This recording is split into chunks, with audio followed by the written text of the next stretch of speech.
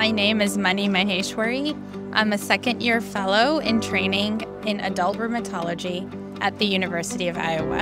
I think what inspired me to get into rheumatology is really the complexity of the cases. I felt there is a huge need as well. I used to be a hospitalist, which, is just acute medicine inpatient care for many years prior.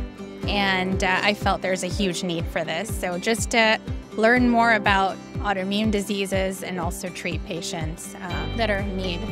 So an emerging trend and something that I'm really passionate about is finding complementary ways to kind of augment traditional medicine. So we all know, the big names in pharmaceuticals, and medication is something that cannot be replaced.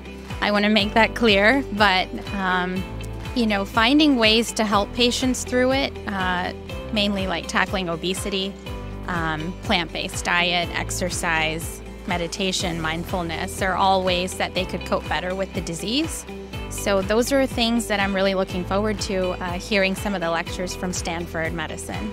Attending ACR, I think, makes you kind of, more aware of what everyone's working on in the field. You get to meet a lot of different people from many different countries and hear, a lot of interesting talks on the global summit. So it kind of puts you on a global scale. I think it's very interesting and really rewarding to learn from others. So I'm a continuous learner.